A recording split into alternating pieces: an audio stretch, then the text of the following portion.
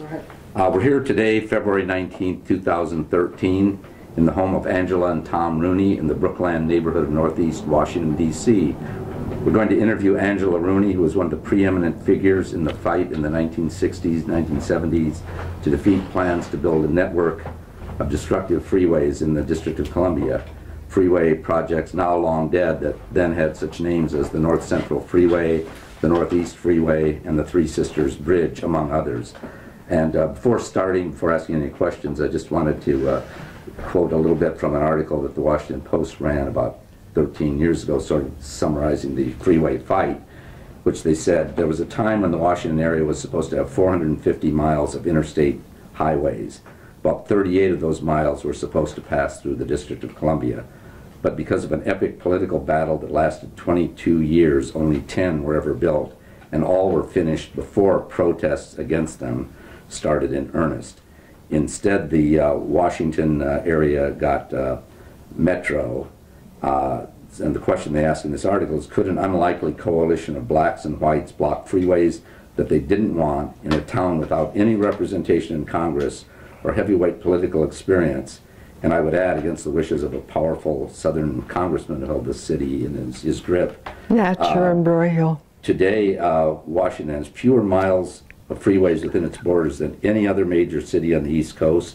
More than 200,000 housing units were saved from destruction. So were more than 100 square miles of parkland around the metropolitan area. The city was spared from freeways bored under the mall, freeways punched through stable, middle-class black neighborhoods, freeways tunneled under K Street, freeways that would have obliterated the Georgetown waterfront and the Maryland bank of the Potomac. Angela Rooney knows all about this and more, and we have her and so many others from that earlier time to thank for a city that today is free of freeways.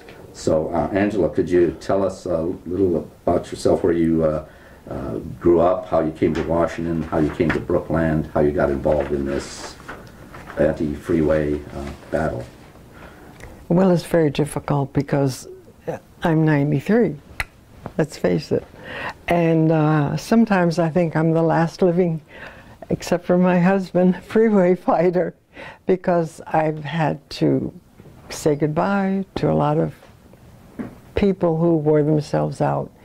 And okay, I started in Pennsylvania, small town, no interest in politics, went to art school, had one foot in theater and one foot in art, had wonderful jobs, wonderful, exciting jobs, but never realized until I had done 5 years of television in Washington, WTOP, and that I was not afraid to speak truth to power, shall we put it that way. It never occurred to me. I mean, people were people, and if they were lying, if they were, or we'll just say lying, most of them lied, it was not a tragic thing for me to say, I'm sorry, but that is not the truth.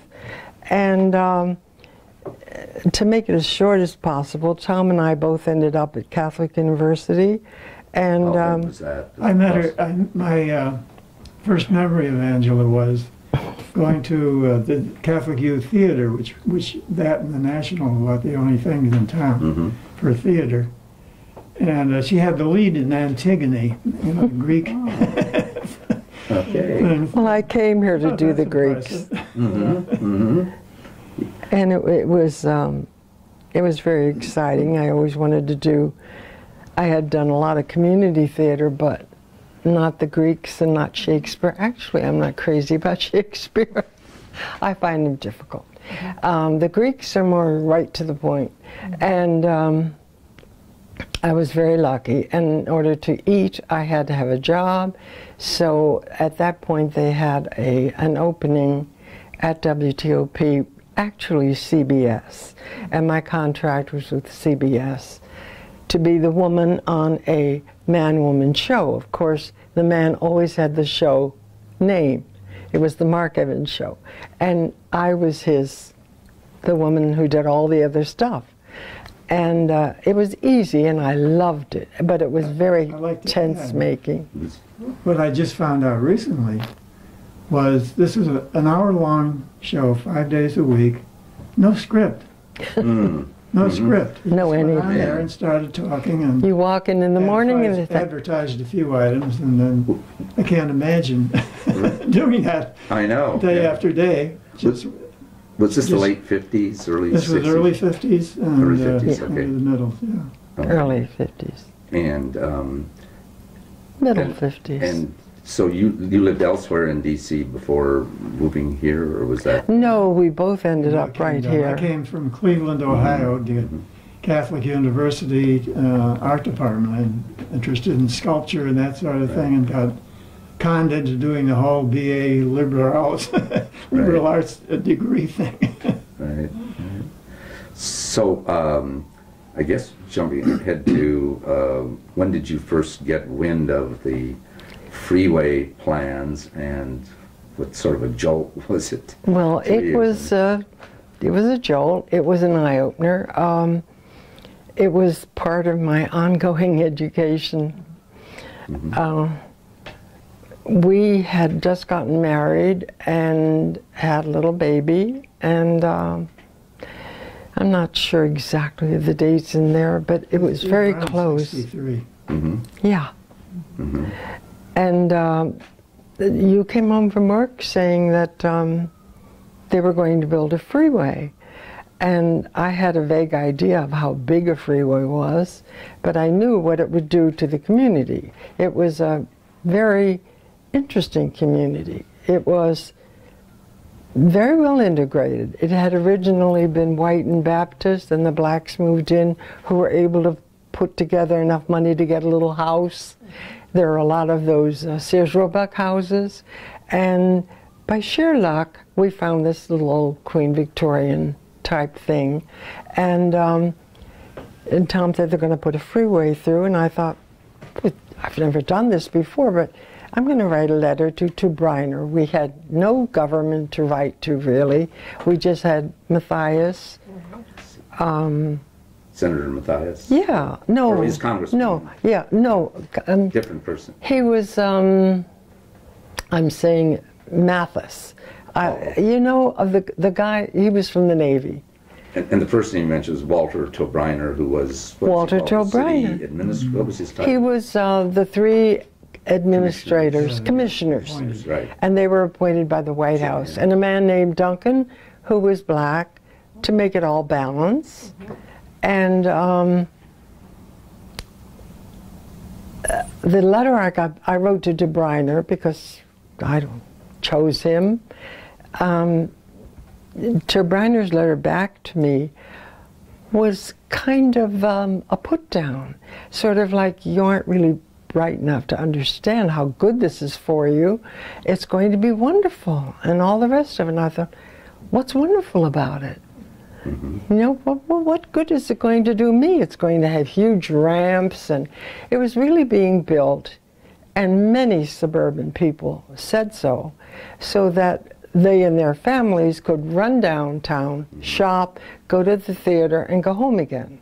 Well, that's okay if it doesn't destroy a community that is one of the oldest communities in the city, and had its own little history, its own right to live. And it was going to be gone. You're talking about Brookland in particular. Brookland. And how close would it have been to your house here? There, It would have been about, where the metro we is could now? count the, yes, Yes. where the metro is now. Just a few That was blocks. to be 25, what was it? 25 lanes, I think, of traffic going through there. Including, in a ditch right down with the railway, and going right out through Sam Abbott's home out there. in Takoma Park. Yes. Takoma Park. So the first, That was really started that whole ECTC thing. yeah. When I heard that there was going to be a meeting in Takoma Park about the freeway going through Takoma Park, I thought, well, it's going to come here too. I went out, someone shoved testimony and said, get up there and read it because that person can't come. And by the time I finished reading the testimony, I was sold. I realized what the whole thing meant. And shortly after that, and I can't remember exactly when, I met Sam Abbott and his wife and 2 kids. And we started having meetings here, right across the street, which was wonderful for me. Church. Yeah, in that church. And I had they gave me the keys to the first floor, perfect for meetings. And what's the name of the church? it has undergone many changes. Yeah, it has changed. It was a Methodist. Yeah, and the pastor there was John Moat, John Moat. Good. who recently died. But the years that he was there, and that was rather a long time, he was very open. And So the meeting seemed to me to go on every week. I mean, it was just Oh, it all did. the time. every week. And I was on the phone to Sam every day. Now, initially, how many people were at these meetings? It was a fairly small group, wasn't it, at the start? It's hard to imagine that it wasn't always a fairly large group because it was the only meeting in town. Okay. Yeah. And people would come, you know, from all over. We had a lot of help from Takoma Park, and not necessarily the people who lived in the next block. It wasn't that restricted to just the people who might lose their homes, because, and I have checked this since, the Federation of Civic Associations, which in those days was all black, had already determined to organize, but they were not quite up to the job of bringing in white groups. So here was Sam Abbott, who was white and Lebanese, just like Nader, and white people of all sorts coming. We had Burchide sitting down with the Black Panthers, and they had the common single focus, which is the only way you can organize. That is it, one focus. And Sam was quite right when he said, not another inch of freeways.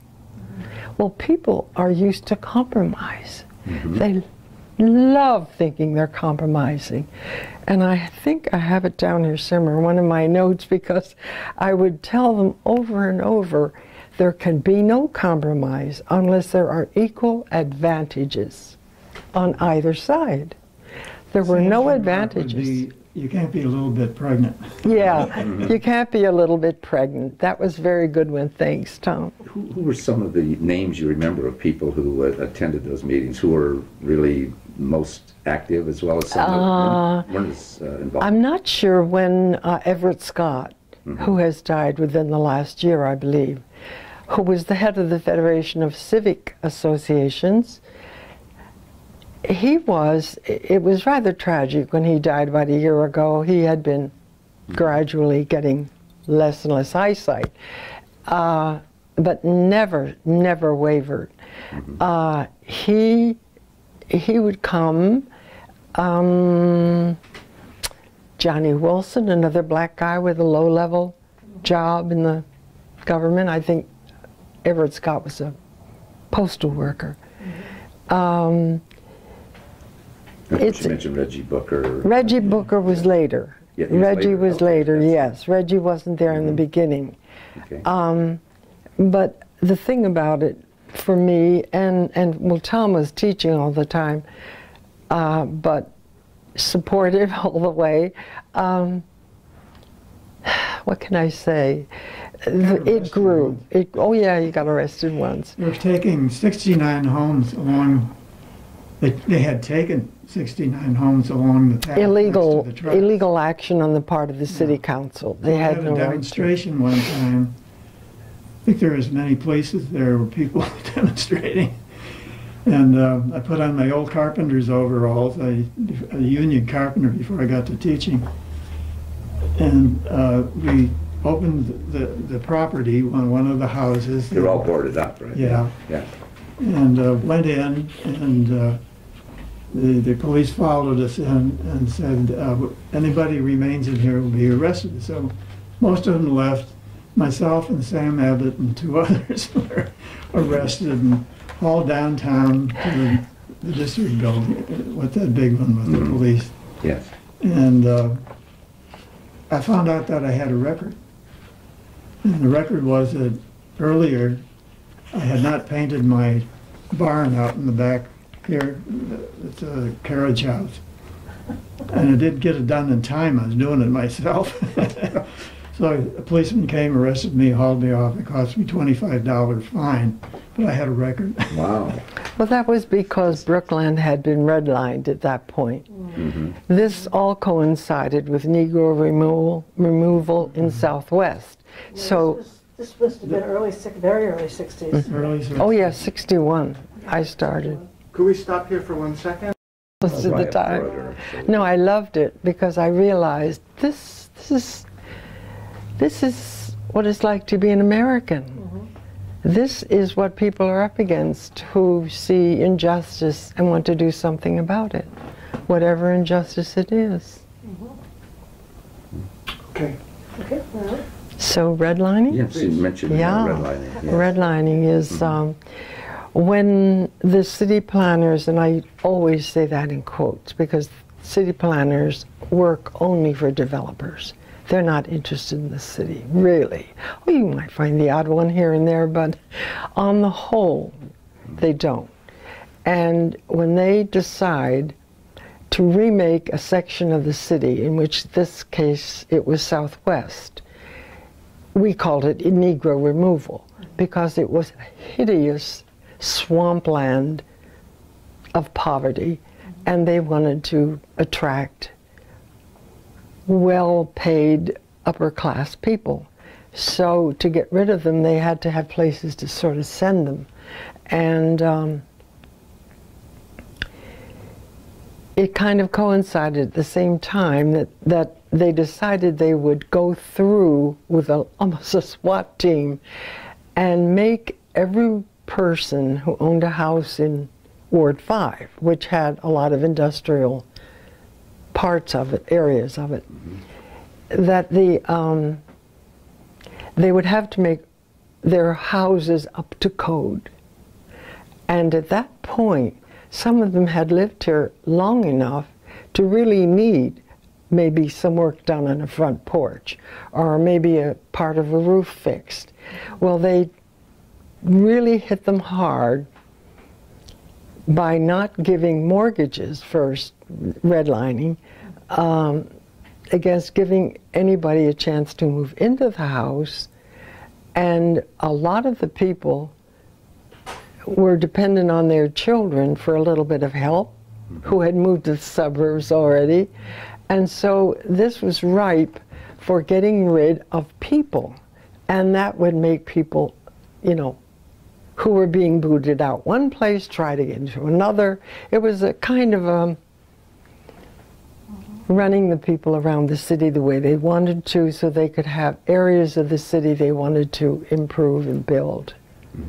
And thousands of houses were torn down in Southwest, right? And then And then here, cracking down. Yeah, I remember going to a Catholic organization down at 7th Street, Southeast, and it was a interracial thing, and it was quite bad. I mean, they had these courts, an inner court around a pump in the middle, and that was really primitive kind of living in there. So they wanted to get rid of it, and they did. And they built those nice condos. All those townhouses. And that very few people ended up moving into. we got one of the last, They moved it in I don't know. initially. Yeah. there's only one bank that would give us any, would give us a mortgage, and we couldn't wait to pay it off. And the effect of the redlining was what then for? Yeah, that's how I got arrested. Didn't paint the barn fast enough. Yeah, that was it. He didn't paint it fast enough. The house was in excellent condition. We're only the third owners, and it was built in 1900. 1900. And we were fortunate. It was built by an architect who had built a few other houses that we know of. Well, being a And carpenter, I knew damn good construction when I started. yeah, it held up very I well. built the greenhouse on the side. The what about redlining that I've left out? I don't know. But it was a decision on the part of the so-called city planners that mortgages would not be given by the banks to people who wanted to move here because they had other plans for it. It also had to do with the cost of housing, which the appraisers said this was older stock and best to buy a new building, that our people on the board of directors of the bank were builders and they wanted to encourage people to move out to the suburbs. I was never privy to that conversation, but it makes perfect sense. But then I guess how the price of real estate varied, and banks weren't going to make loans in areas where prices were falling. So they said It's kind of an urban renewal And- move on the bank. So what was the bank you had gotten your loan from? Do you remember? Pardon? Perpetual. Oh, it was Perpetual. But the only one that was giving loans to this area, In what especially year? the whites. What year was that? 61? 61. Yeah. Sam Abbott, and at some point, I guess, to address the question, was there whether there were any attempts to smear the group because of Sam and his Yes, political background? absolutely, How did absolutely. that play out? How did that work? We kind of ignored it. We trusted him. We knew he was right. We knew he was. I'd like I to was wondering who initiated this. Sam, Sam warned us, and we didn't really believe him, that we had been infiltrated. Oh yeah, by we the knew FBI. that. Yes. We knew Just that. watch their shoes. Well, they wear That's just. true. And we Yeah, well, found out later we had been infiltrated by the FBI. We won actually a got the lawsuit. records. From Freedom of Information. They had Act? freedom of information. Not today, but sometimes I'd love to see. But those. I don't think we ever got it. Oh, you didn't printed out, physically? but, Yeah. Oh, okay. Would be interesting. I think Sam did. Yeah, And and we were supported by a lot of other figures at that time, like Julius Hobson, and how Marion Barry figure in? that yes, late- a little- yes. Marion came Yes. later with the bus boycott and all that. But can I say this for publication? I recognized what his aim was. He was from SNCC, Yes. Students Student Nonviolent Nonviolent. Coordinated. Yes.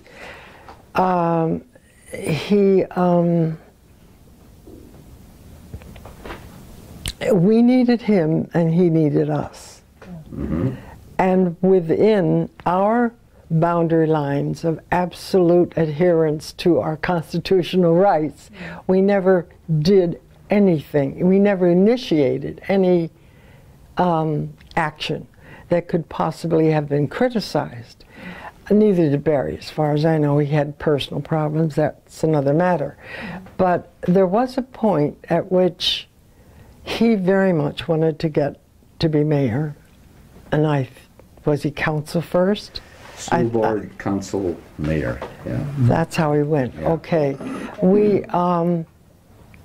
He supported us because he knew we were right, and also that we had by far the largest body of voters with us.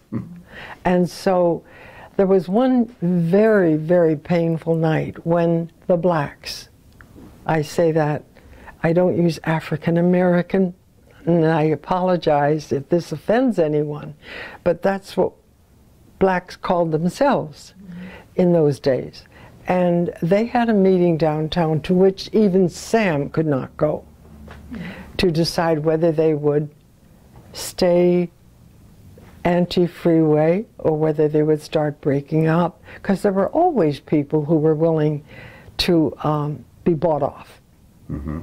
And we'd see them. They'd be in the picket line with us, and then suddenly they'd put a sign on their back, practically, "I'm for sale," you know. So there was a lot of the messing around the edges, but the heart of the organization was pure and was dedicated and committed, and whatever word you want to use, we never doubted We knew, and the longer we worked at the issue, the more sure we were.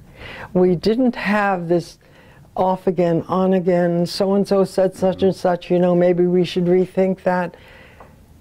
We had to be careful of being infiltrated by not only FBI. the FBI, but groups that wanted to use us. They even came here from Europe to visit us and talk to us and study our methods. I remember a group from Switzerland that met at the church over there and just wanted to know how we did it, you know. And I can only say over and over again, you need a Sam Abbott. You do. This brings up something actually as to how you divided up the kind of work. I mean, what on a daily or weekly basis, what you would do, what Sam would do, what others in movement would do. We were on the phone to each other. Sam, me, not Peter Craig so much, though he figures very large in this. Yes. There weren't very many in the hardcore. And we were on the phone to each other daily because we never knew what the government was going to do next. Whether it was going to be a federal action, whether it was going to be a... I remember these things because they're so hysterically funny. We had a big public hearing about something, and fortunately, we heard about it by accident. And I think it was the man who always spoke for the truckers who came well lit with martinis. And he would threaten the blacks in the audience to take your mortgages, shut off, whatever you do with mortgages, you know. He really would stand up there and threaten them. And then at one point, someone said, well, when did you advertise this public hearing? And he said, New Year's Eve in the classified section. I was at home in bed reading the classified section New Year's Eve, and it was there. Well, he was not in bed alone, that's pretty sure. And if he was drunk. So, you know, we couldn't take it seriously that they would send a man like that. And we couldn't take it seriously. Well, we did take it very seriously that they would not announce a public hearing if they could avoid it. So we had to be everywhere all the time. The Washington Post was very pro. Oh, absolutely. The Washington Post looked for any possible way they could damage our credibility or our right to do whatever we were doing. And it was beginning to go up and down the East Coast. I well remember picking up the phone in the kitchen, and it was the New York Times. And this man said, well, I understand, Mrs. Rooney, that the natives are getting restless. Great, yeah. And, you know, that kind of thing. Or someone else would call who had a business on Rhode Island, but was not a Brooklander, would call and say, I want to bring coffee and donuts over when you have your demonstration. How many people do you think you'll have? You know, there were just, you never knew who it was. There were people with British accents. That's very, very, very important when you're doing warfare in those years. A British accent always meant you were very smart, very well educated. And so they would have, I went to a hearing on air pollution. I couldn't fully understand all the details of the air pollution. You know, I knew the basic thing, but don't you know they had a man from England, London, saying these freeways will not have any harm whatsoever to do. Never. I had already been through a hearing in Georgetown that was held by the, what's the Clean Air Society that was always wearing the little... Oh, the American Lung Lung Association? Right. American Lung They were holding a meeting, and I listened and listened. It was a packed room. And never once did they mention the automobile. It was cigarettes. It was anybody, blame anybody. Never blame the automobile for air pollution. So by nearly the end of the meeting, I got up, and I knew I was in hostile territory. They didn't want to hear it. And I said, I think you're missing the point here. It is the automobile and the freeways and the buses and the trucks. That's where your major source of air pollution is coming from. You've got to look at it. And there was a lot of fussing around. Oh, no, we don't want that. And then a guy got up from Rockefeller Institute, a young scientist in New York who had come down, and he said, she's right. I felt so relieved. And then he took over. These days, it is exactly the same. With global... The car, air Yes, pollution, yeah. you know, worse and worse, and they have to do something planet-wide. You don't hear anybody really talking about automobile. Chelsea? What were they telling people that air pollution came from? Cigarettes. Just cigarettes. Yeah, that was the big thing. Cigarettes was big. Cigarettes and Wild women. electricity what do you call them? Alcohol and, yeah. Well, the Lung Association had an agenda that was large and kind of, I would say, parochial. They did not look far beyond the immediate air pollution thing. I had a friend in Virginia who has since junked, or well, no, she didn't junk the issue. She decided she wanted to be a lawyer. A lot of people started out working with us and, oh no, I'm not going to do this hard work for nothing. I'm going to be a lawyer and get a mink coat. And she did. But she swept the school buses, handfuls of dirt and dust, full of pollution, particulate matter, Lead. and pollution. Gasoline with lead in the school, lead in the school bus. There's one little thing I want to add here because I think it always bothers me. They thought we were just against the freeway. We were always for public transportation. We would say freeway yes, subway, or freeway no, subway yes. It turned out to be called the Metro.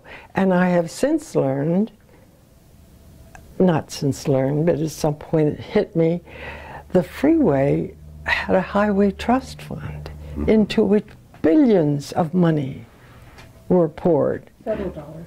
Federal dollars that could be, they scored in linear and lines. The whole of the United States was going to be covered. Right.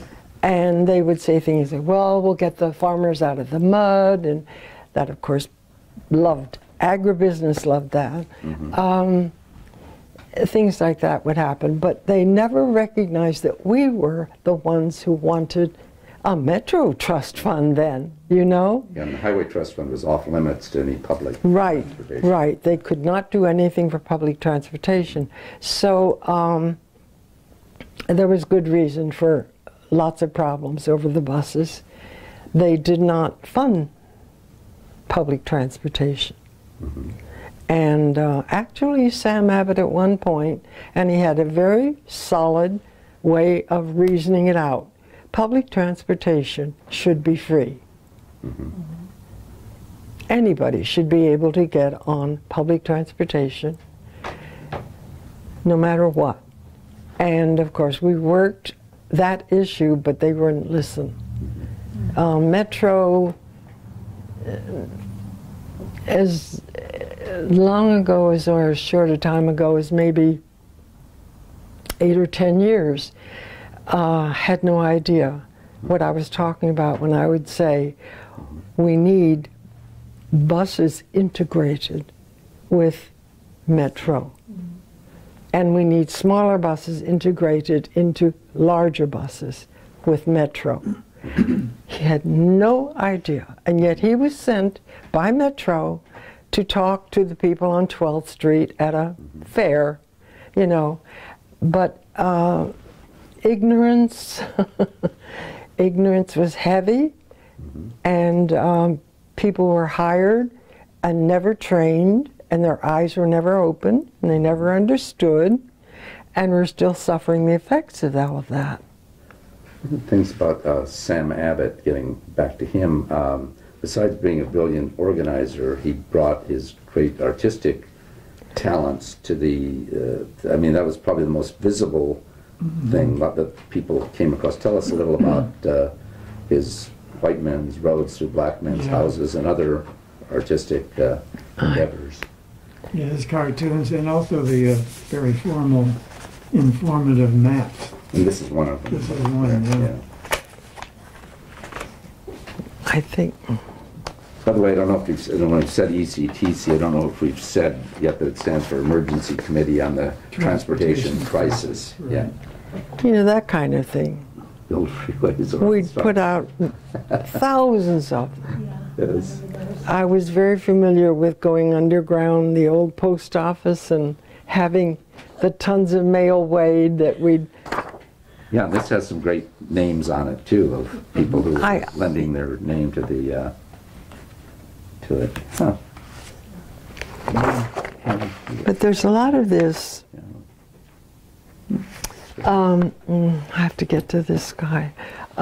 People in other parts of the country who we became great friends with them. This is Dr. Brown, not the George Brown from California, but Dr. Brown, the teacher at Ames, Iowa University. Iowa State, yeah. And he did this himself. And the third national conference on the transportation crisis, George Brown, transportation PhD, yeah, at Catholic U. I found that in among all the others. We were just going to.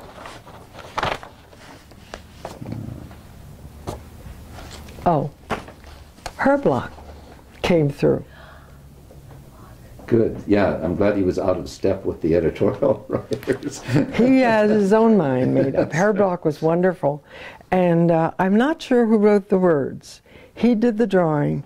I don't know, but I have to tell you about the story of this because it's a little gem. There was something called the Democratic Study Committee, and I'm not sure of the senator who or congressman who headed it up and put it together, but they were going to have their annual bash at, we'll say, the Shoreham. I think it was the Shoreham because the Shoreham, I think, is the one that has the balconies. Anyway, we had this, and we wanted to really make them listen to it, the song. And so we got all dressed up, those of us who decided to do it, just like they were dressed up for their function. And pearls, dresses, nice. The men looked nice. And we mingled with them in the lobby. In the meantime, some of us slipped into the dining room where the plates were already set, and we put a copy of this on every plate. You wouldn't notice it, you know, you just... And then we assembled in one of those little alcoves that looked down on the main dining room, or whatever the room was. It was a huge room. And our friend Fred Hewitt, who is a musician and dedicated to this issue.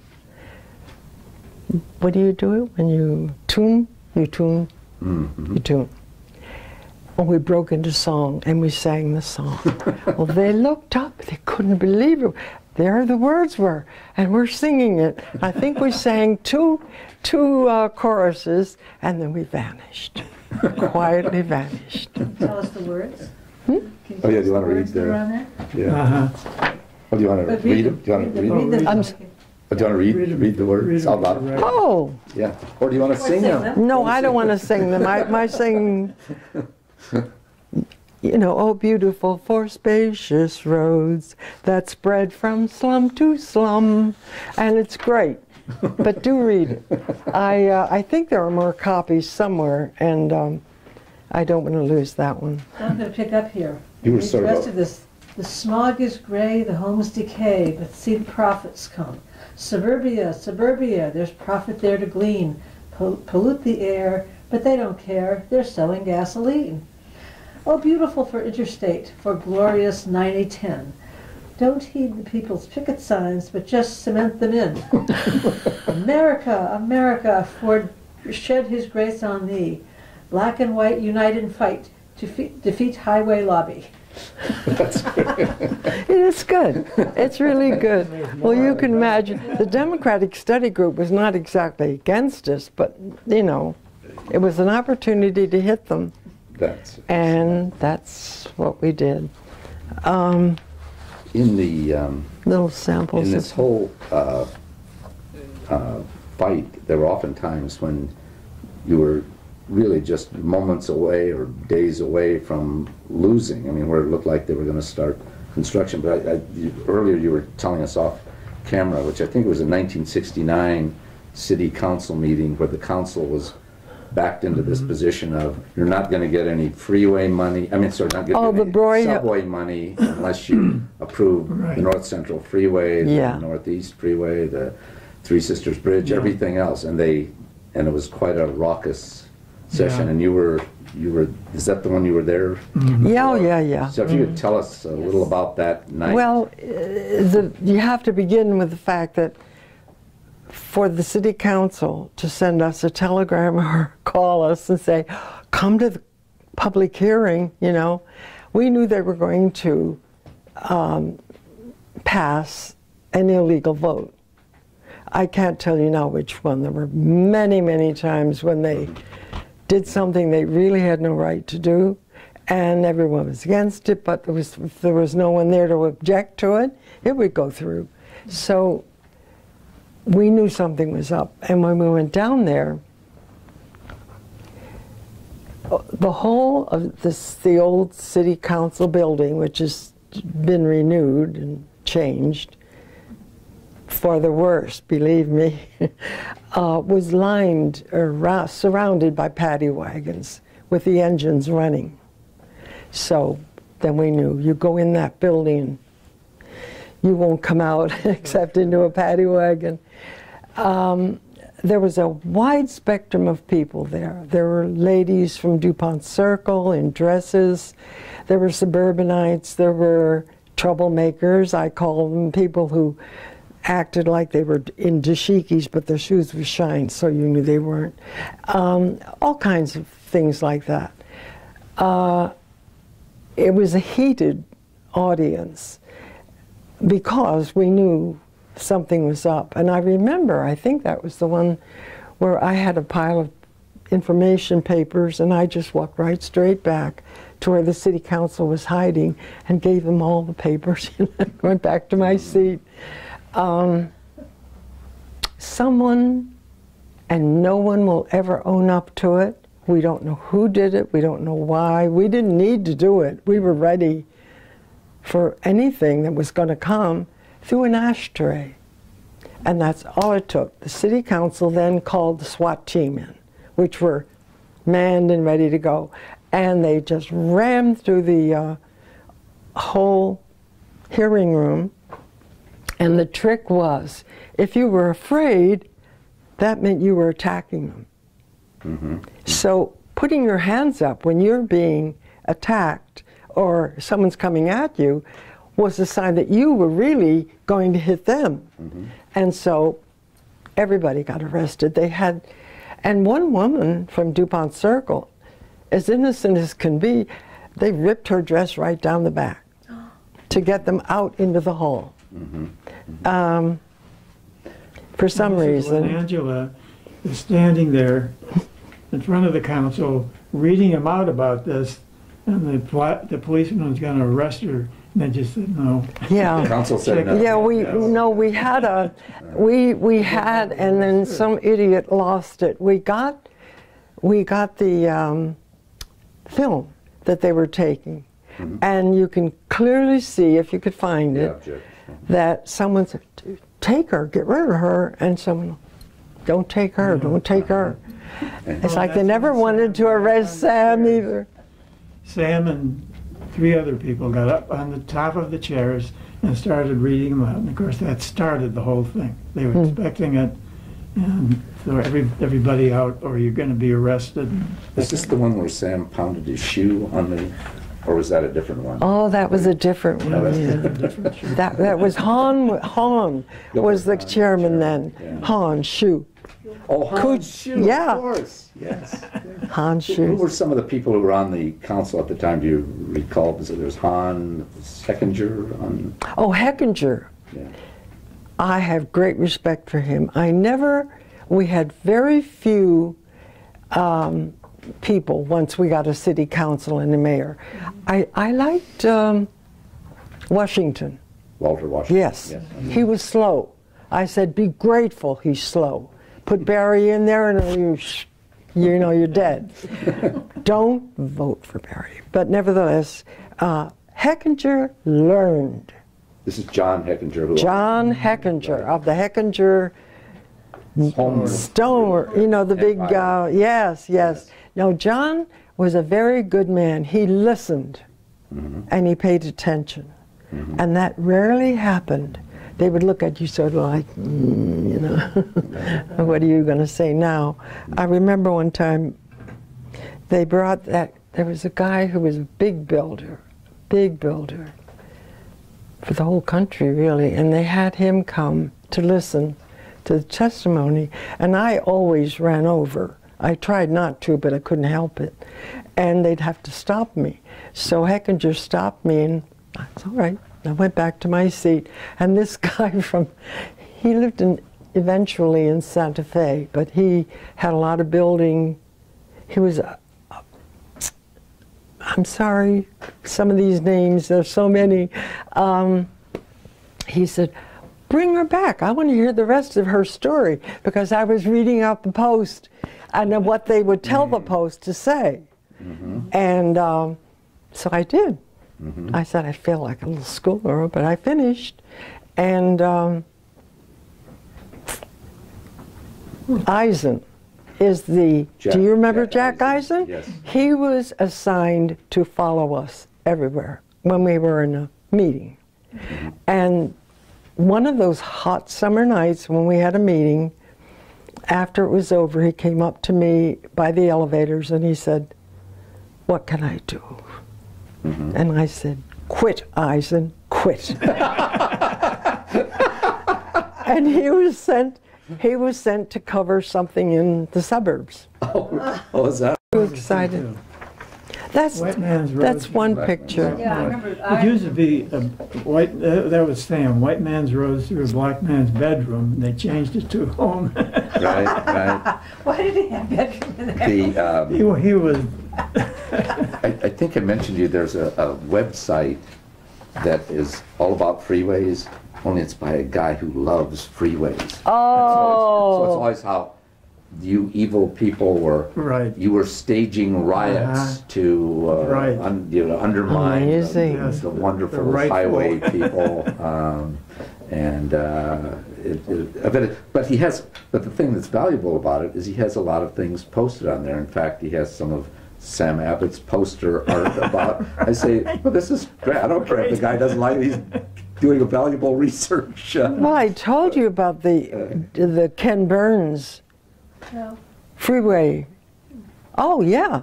Ken Burns, and this was, history by then. And I was in California visiting my sister, and it was on television. I went crazy. They didn't know I was going crazy.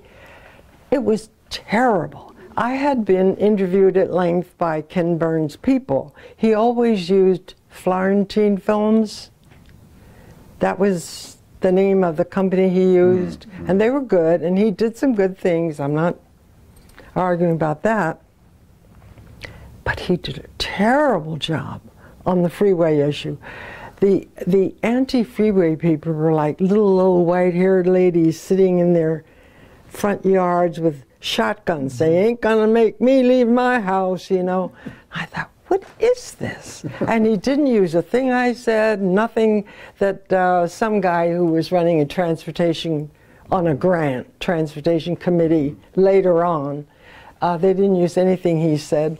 And when I got home, I looked it up and I found out the whole thing was paid for by General Motors. Yes, yes, yes. Which film was this? I'm sorry. which film? Ken Burns. Ken Burns, his, you know, Freeway, he did documentaries. Oh. a documentary on freeways. It was a big deal. I think I mentioned that the recent PBS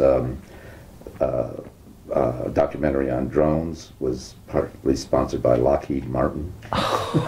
I can't So it read. was sort of a I get so you know, upset when there's I some read people about who are upset that about kind of drones, thing but, now, you know, it just hurts. So, any beer takers? Yeah, beer? I would take a soft drink or A Coke? or a tea. Coke. Or a tea. Oh, a tea. We have beer, Coke, tea. He's the chef Tea today. Tea would be wonderful. He's the chef, because I shake too much. Tea, 2 teas. 3 Or teams. she, I think you teas. said a, 3 teas, She said decaf, she said a or beer. a beer. Good for you. A beer. He's a beer. He has beer every day for lunch, and our daughter does this neat thing. She orders a case a month, and they come every month, and they're the weirdest sounding beers, but they all taste good. Breweries All right. all over the country. Oh, that's- I love all this stuff. I just sip them. I sip, if it's real dark, I sip it, because I love Guinness. Yeah, it's too much for me. I like some of those Midwestern microbreweries. There are Those so many. good, I know. I There used to are live right so- near the Sam Adams in Boston. I'm from Boston. so I Oh, used to live near the Sam Adams, Yeah, yes. right. Yes, I know They're people are too. very fond. They're good. We ordinarily we drink, oh my, L. Angela, you say you have tea? No thanks, Sonny. What's our Yingling?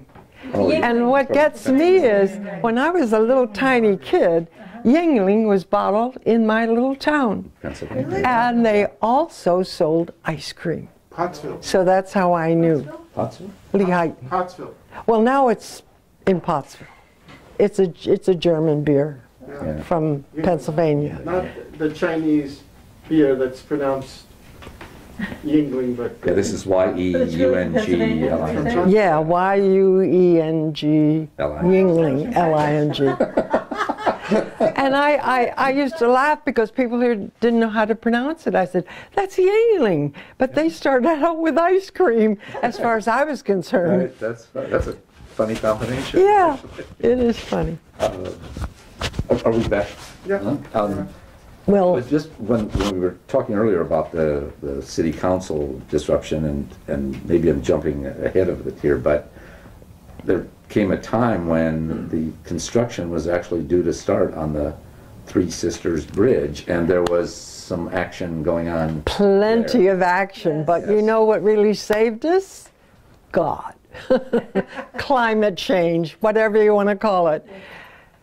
Agnes. The Hurricane Agnes tore up the underpinnings where the three rocks were. And we did have a huge demonstration there before that. I was there. You were there? Good for you. Did- Julie Hobson was there in a wheelchair. It was a really big Oh one. my gosh. Was that the one where the people actually lay down in front of the bulldozers and tied themselves to trees? There was some of that at some point. No, I don't. We weren't into that. We just marched. People would sit on their front porches and spit at us.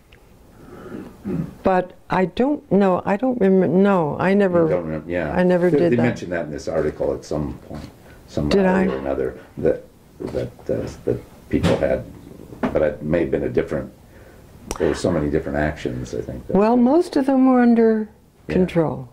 Yeah, I mean, a lot of people had a big problem opposing anything in this city. They really did. They really were scared. I felt like I have nothing to lose. And I'm not going to. I had a guy come here. Oh, God, I was interviewed.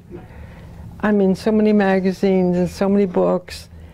And one time a guy came who lived somewhere out in Northwest.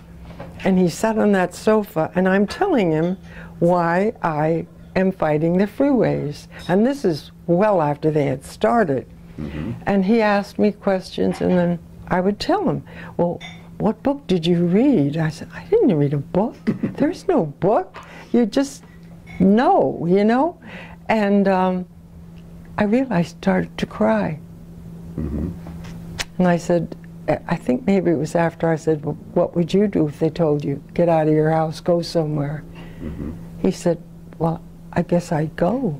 And then later on I said, I think I better make some tea. And we drank tea, and he left, and I don't know what he was writing for. But he clearly never thought of it in terms of, I'm a citizen. Right. I have something to say here, and you should listen.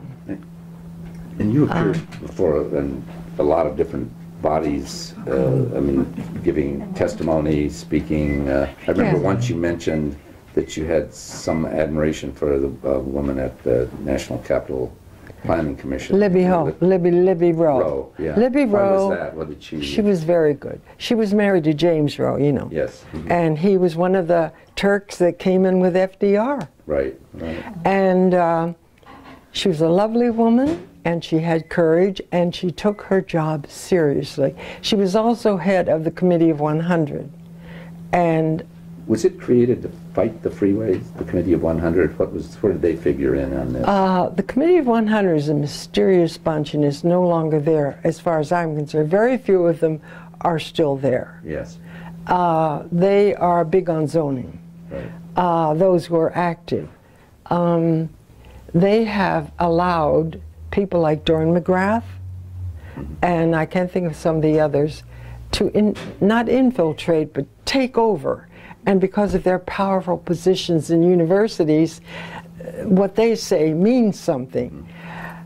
They asked me, I was invited to please join, because I had been working so hard with Peter Craig and Libby Rowe. Yes. That's right, Yes. Cleveland Park. Peter Craig initially worked on a case that stopped a freeway, or got plans laid for several years that was going to cut right. Was going to go down Park. Wisconsin Avenue. Right, right. And he and some other people stopped it because they had friends on the Hill. He was an attorney at Covington and Burling. Yes, and he also was with Southern Railway when I knew him.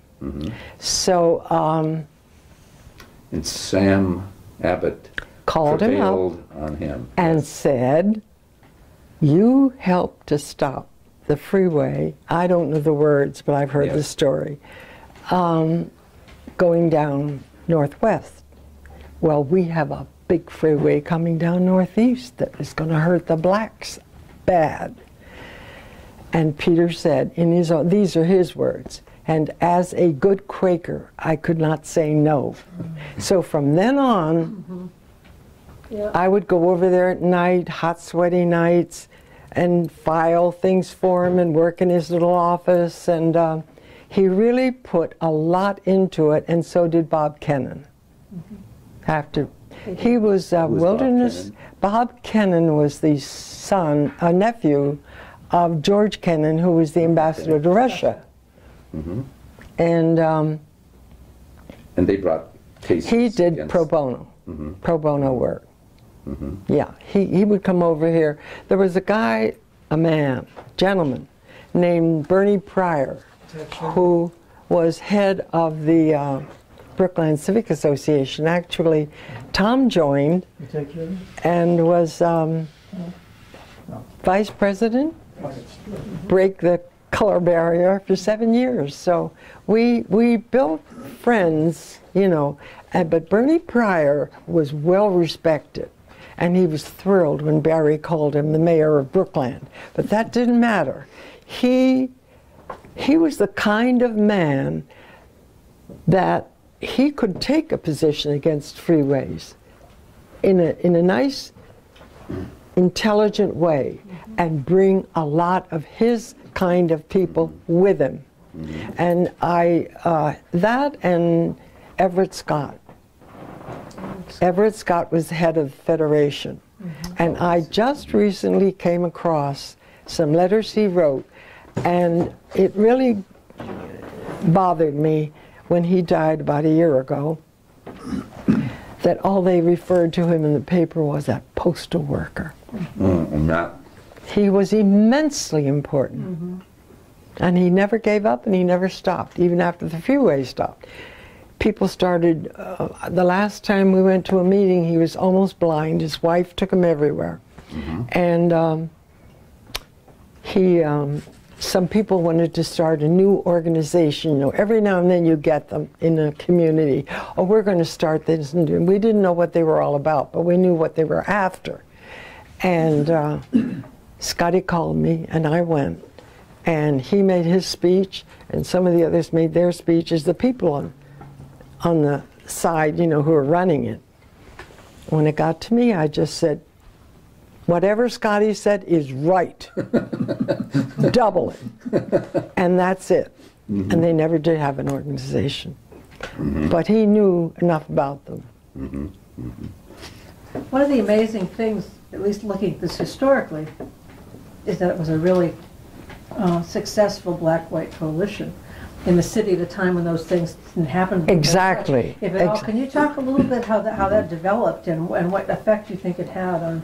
It affected, because I think the genius of it was a common enemy. Whites and blacks realized the damage it would do to the city. And if you have a common enemy and a common goal, and you don't mess it up, I think we talked about the statehood party one time. You will lose because you will be infiltrated by people who want to use what you have gathered together for their own purposes. You can't have that. You just can't have it. It would be single focus, you said. Single focus. Common enemy. Single focus, common enemy. I think you once mentioned on the phone to me about you also, one thing you did have going, even though these powerful interests arrayed against you, I think you said you also had the element of surprise and that they weren't always, they didn't know what to expect from you next. No. Yeah. But we didn't really initiate that much. We just, we bird dogged them. They couldn't go anywhere and sneak a vote by us. That was where I was fortunate. I didn't really care about money. I'm sorry, I didn't go to work and earn a lot of money. None of my jobs ever turned out to be well-paying, but they were really great jobs, boy. And they all paid off in the end. But you asked me a question, and I've already gone. But I was wondering, I guess, really, is whether they were a little bit scared of, you know, the white-black coalition on an issue like this, which I'm sure they didn't expect, given all the No, they didn't. propaganda. And it was tough during the riots, because at that point, Walter Washington was still our mayor. And for some reason, we needed to picket his house. We would do that. We would trail them somewhere. They were having a meeting and picket outside. So we were there, and I think the weather was pretty cold. Yeah. And a nice warm machine came up, you know, and Walter got in it and went off. Well, the Post took it that we deliberately did that to take away the police from downtown where the riots were. I mean, they manipulated things all the time to make it look like we were the ones who were initiating the action, where if there was any, and I think I marked it in that little yellow book, the violence was always on their side. We drove them to violence because we were stubbornly there. And we had to be, we had our constitutional rights. And that was very important. Tom mentioned that his arrest. Did you get arrested at any? No, they wouldn't take me. I didn't care. She had her big Arrest down me. at Yes, well, that's sort of an insult.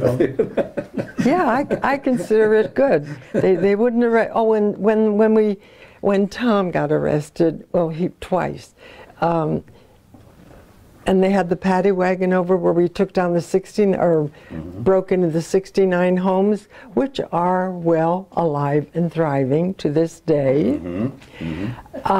They wouldn't put Sam in the paddy wagon. And he had to bang on the doors and say, "Let me in." Right, yes. Let me in, let me in. I saw in this article that said he was arrested 34 times. He probably said that wasn't enough. Yeah. Well. Sam met his wife in jail. Yeah. Is that right? Her father was jailed for, I think, same kind of activity. And Organizing. So they met in jail. And he dropped out his last year in Cornell to join the unions. So it was... The union fighter. Yeah. Oh, I'm sorry, yeah, go ahead. No, he was going to be well, he was all but getting in the degree as an architect. That was his initial reason for going to Cornell. But by the time he was a senior, he understood the union issues, and they have a lot to answer for what they've done since then. But initially, and for many, many years, they were critical. See, I come from Pennsylvania, so I go back to the Molly Maguires and the Pinkertons. Did you ever see the movie about the yes, I have a cousin who tried to get into it, and I think he did, as a bystander. Extra, But they crawled all through the woods up in there. The Sam, he was, we should mention just for this, for people who wouldn't know, that Sam later became the mayor of Takoma. Oh, I have a lot of stuff from that. And he was... flyers that he put out there were wonderful. With himself behind bars, "Get this man out of jail and make him mayor." It was wonderful. I have a whole bunch of his stuff, and we worked a little, donate a little money, but not much. But he was like no one. There's a phrase about it. A man like this will not come around in a hurry. You know, he was very special, and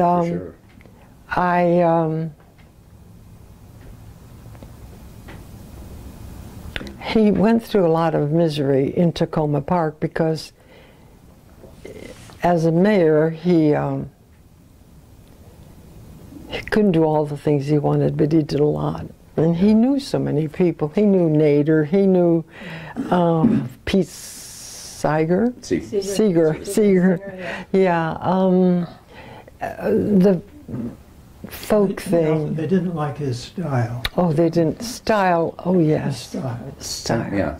That always bothered them. This is probably getting off the subject, but at one of the elections out there, it was raining and people were coming into the City Hall parking lot to vote, and some of them were blocking or honking horns. Sam was sort of shouting at them, "Get that goddamn car out of here!" and a friend of mine who was there at the time said, "Sam, those are voters. you don't offend the voters."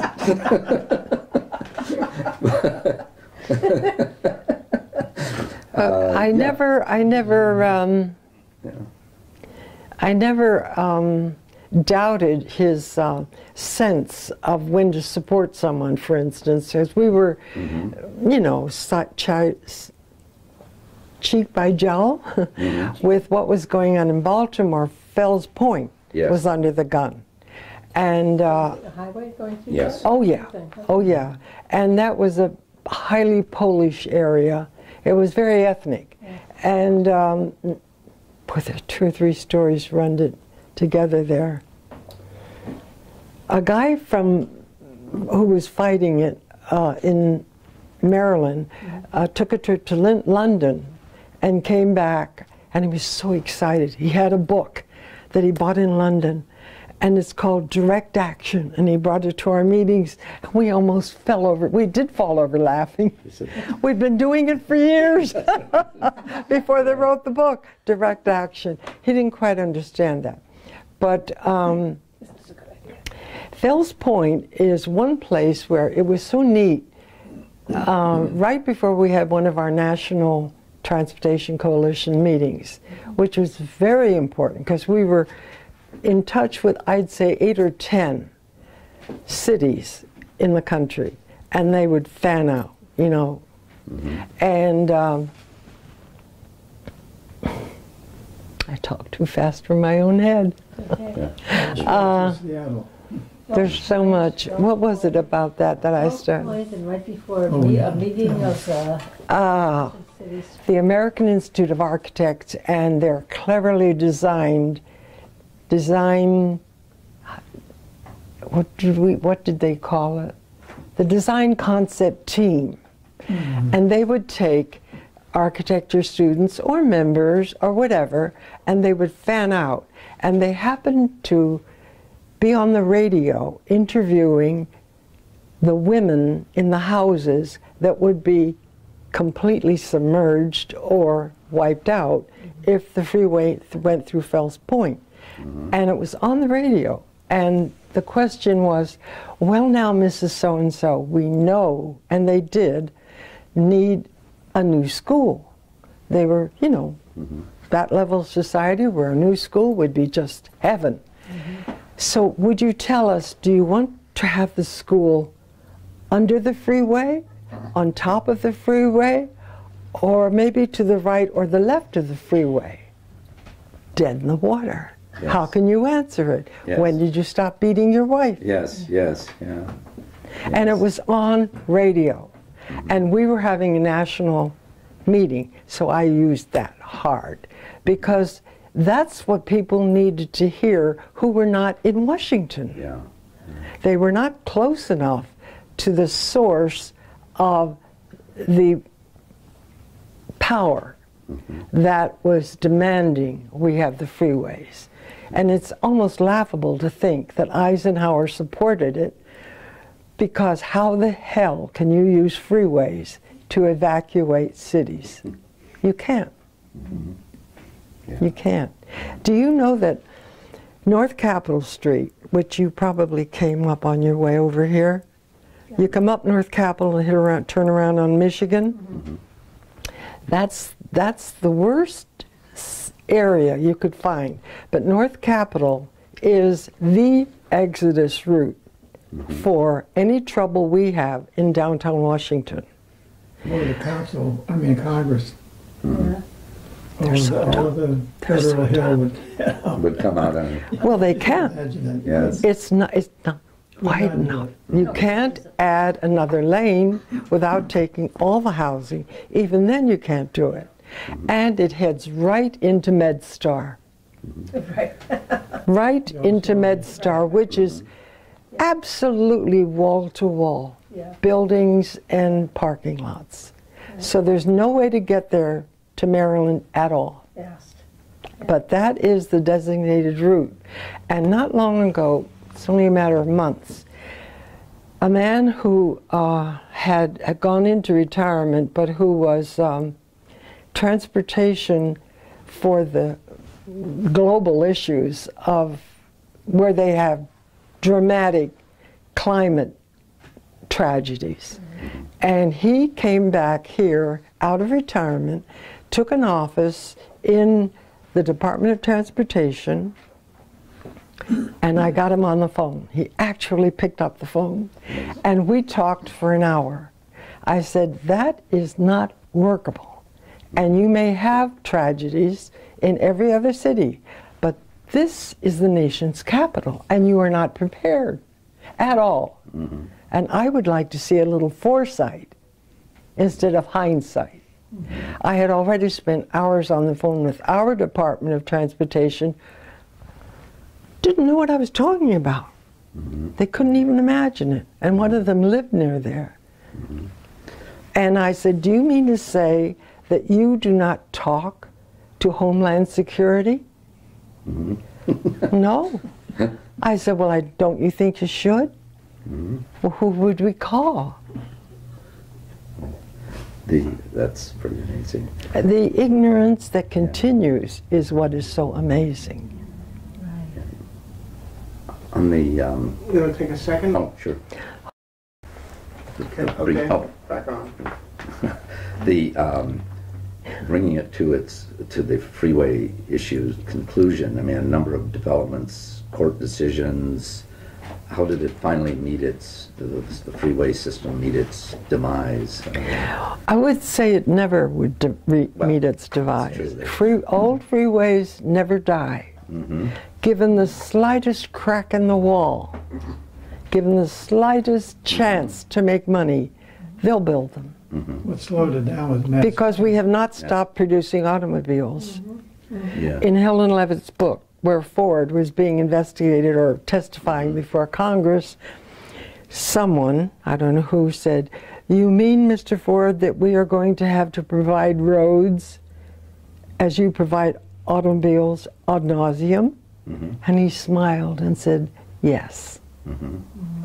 And that holds true, because the automobiles, there was a little documentary about one of the automobile companies, and I dare not guess, doesn't really matter, developed a beautiful prototype of a low-burning, low diesel, whatever it was, that would be a big improvement. And they produced a whole fleet of them and toured the country with them. And then they took them to a dump and smashed them all up. They had no intention of ever building. It was the what was the name of That's big money. That's big money. Yeah. But I saw it and I couldn't believe it. And I thought, can they do that? Yes, they can, and yes, they did. This, as far as in fact, I think when you mentioned about old freeways never die, I remember in the Post 4 or 5 years ago, and like in their Sunday Outlook section, somebody wrote a column saying we still need freeways that were defeated back then. But it's what I was getting at, I guess, in that question was that it finally was in the Ford administration, I guess, when they ended that current quest to build the freeways, because the Metro money came at some point. I mean, yeah, it was a court decision. Well, the thing with Metro money, and this really needs to fit into the whole picture. It's a very complicated picture because you really have to discuss environment. You have to discuss city planning. You have to discuss all kinds of ways in which we get trapped. And one very critical way was the Council of Governments. Whenever you had 3 states connecting, you had to have all 3 agree to the freeways, because the freeways would go all over them. You couldn't just say, well, we'll build and then we'll stop, because that state doesn't want it. It doesn't work that way. They created the Council of Governments. And the Council of Governments is where the money flows. The money has to go through the Council of Governments before it's distributed, and the DC area always gets the short end of the stick. In water, just as well. Same thing in water. And that's a very important. You never hear the mayor say, we're having a brownout. Nobody who is in ill health should go out. The air is so bad. They never make those announcements, but the Council of Government knows, but they don't make it public information. You should know always, and in detail, when things are that bad. It's getting so bad now they're beginning to put it in, but. From your experience back then, are there particular lessons you would give to young activists today, or middle-aged activists that are pursuing some particular good goal as to how to organize? Yeah, it would be very simple, because I can't even dream of coping with what technology has made possible. And there's where we have to do some heavy thinking. And I don't know who's going to do the heavy thinking. But we're in big, big, big trouble because we are right on the cusp of allowing horrendous things to happen to the planet. Because we don't know who these brilliant young people are who are conceiving ways in which to get around anything you might want to do as a citizen. It's just not the same. Maybe the end of the citizens' activity era has fallen into the hands of the brilliant uses of technology made by people who should not have that kind of power. The technocrats. Yeah, but a lot of people call themselves technocrats, but they can't begin to conceive of the extent to which countries, country after country, and I think we talked about this, this relatively small group of people, when you think of the population in the world, is way, way years ahead in the uses of technology. And at the same time, we have enormous countries in Africa, South America, you can name it, where they are only beginning to flex their muscles as citizens. So there's this huge gap. And as far as I can see, the technocrats, the ones who are really, really smart with technology, could very well win. Because it takes a long time for demoralized, destroyed country due to the kind of powerful money that runs them, how they can defeat that in order to get to the age of using technology to save themselves. I don't know. It's a very big question. Before I forget it, I wanted to ask Tom about, we talked about the bus boycott, and you I never had part of that. That was very early on. Yeah. I think it was really before we really got in with Sam and especially There was Booker, or not with Booker, who. Yeah, I think you said, one of you mentioned Marion. That was sort of Marion Barry's that's his initial introduction, right. introduction, like 1965. It was his initial, the splash he made that drawed attention to him, and he was able to do what other people didn't have the nerve to do.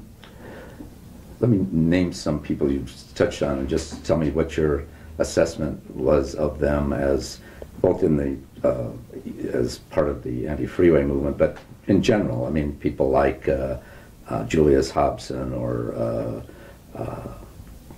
Charles Cassell, various people from Yeah, Charles Cassell. He's still around. Yeah, he's the interview. a little. Yeah, I thought. Yeah, he's been suffering from deterioration for quite a few years. He was more or less on the sidelines.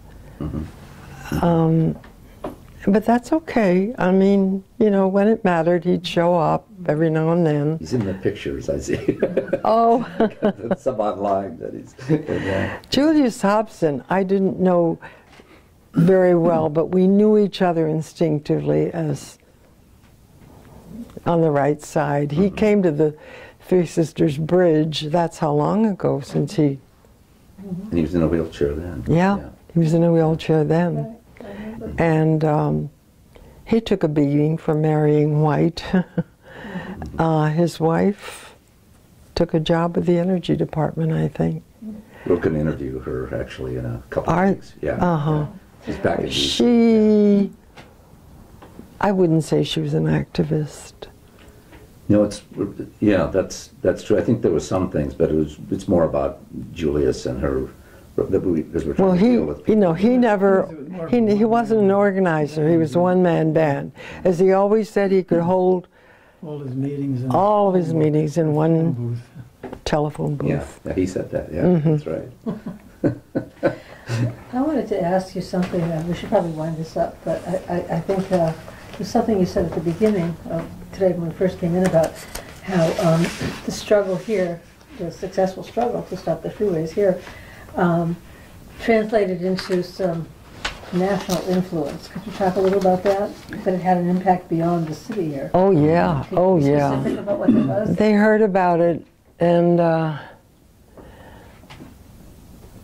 they would write to us, and I wish I People had around the country, said, you mean, would write. oh yes, people in tiny towns would say, why don't, if you would just tell them what they do to us. The NAACP had a lawyer who was very friendly with us and stayed with us once in a while, named E.L. Rabin, and he would travel through Appalachia, and the people would say to him there, and they'd say, oh, Mr. Rabin, if only you would tell them what they're doing to us, they would stop.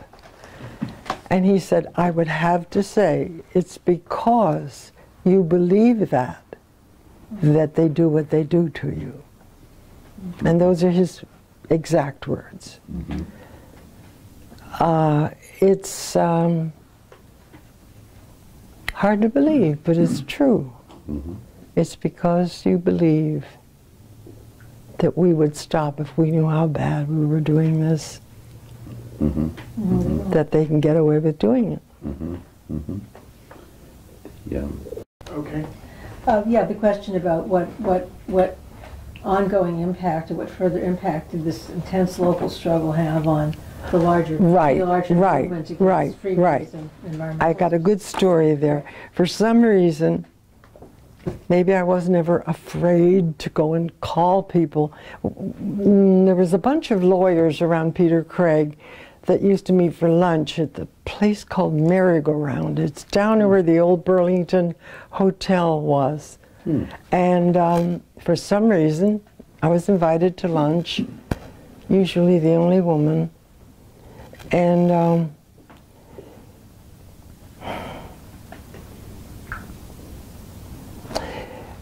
I was charged with calling Louis Mumford.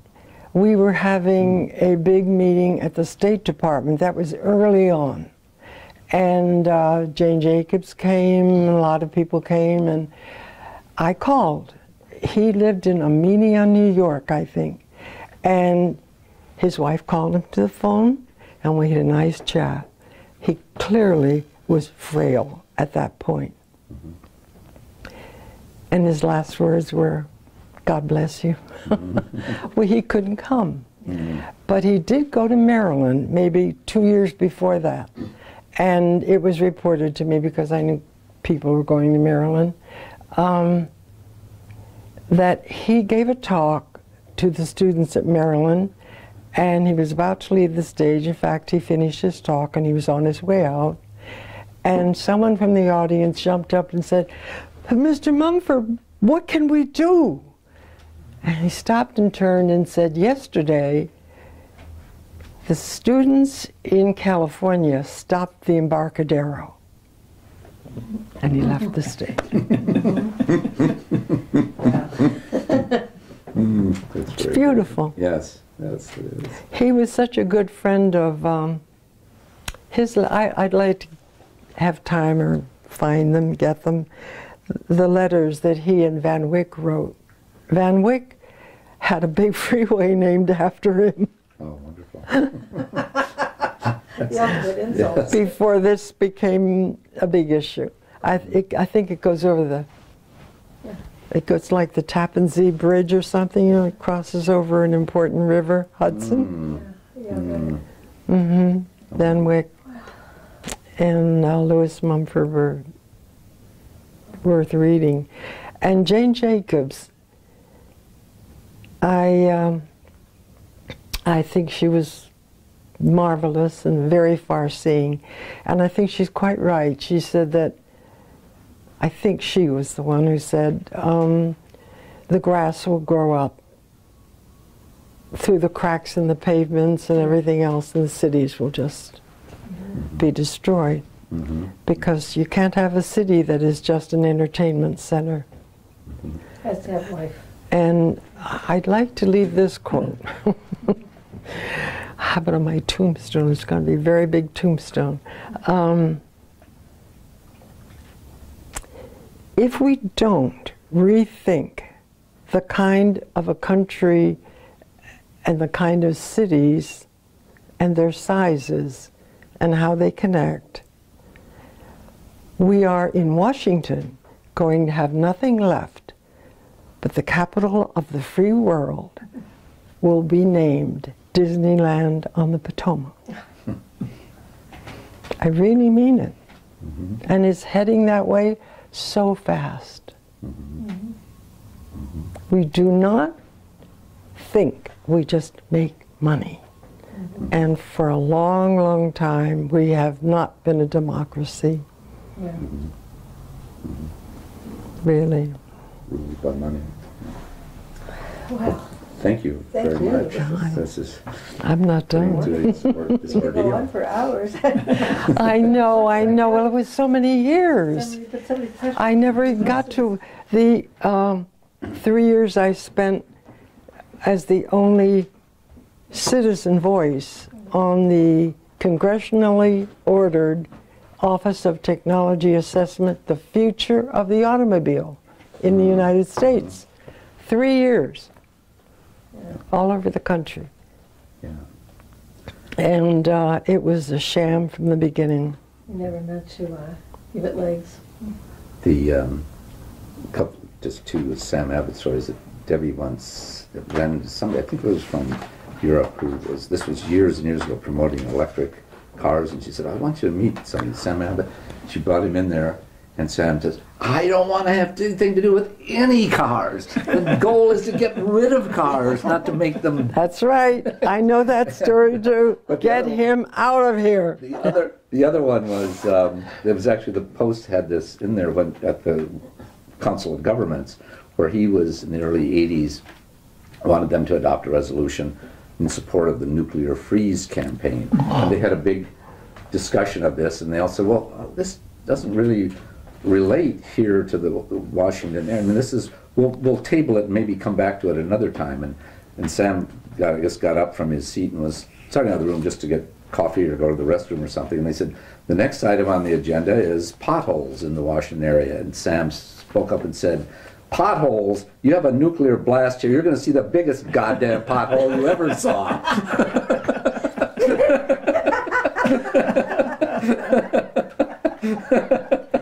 There was nobody like him. No, It would be hard to find anybody comparable, right?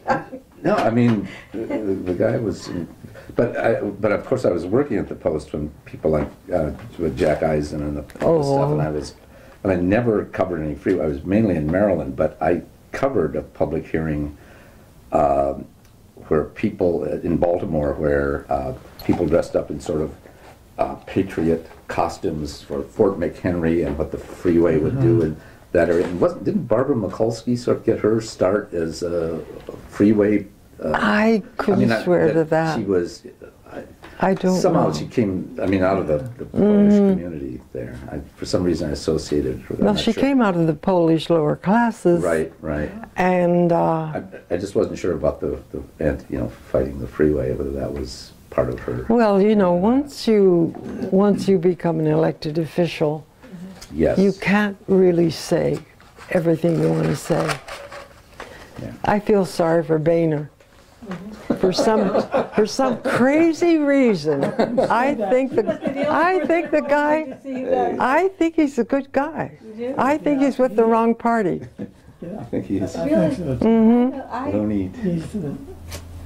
I know. I mean, I understand that I'm way off what most people think and feel and react to, but I do, having read his life story, so to speak, it was, I don't know where it was published. Was he from your old district, any chance? He's not from your old district. Ohio. He's, He's Ohio. oh, Ohio, that's right. Yeah. Yes, yes, of course he is, yeah. Not mine either. He comes from Cincinnati, I think. No, but he lived a very But Bob, tough, close, as recent- hard-working Really? life. He had 12 children, and they ran a bar. Oh. well, he recently has taken an interest in our parish 2 blocks down here, St. Anthony's. Yeah, he's Conflict of Catholic. interest. Oh, he's Catholic.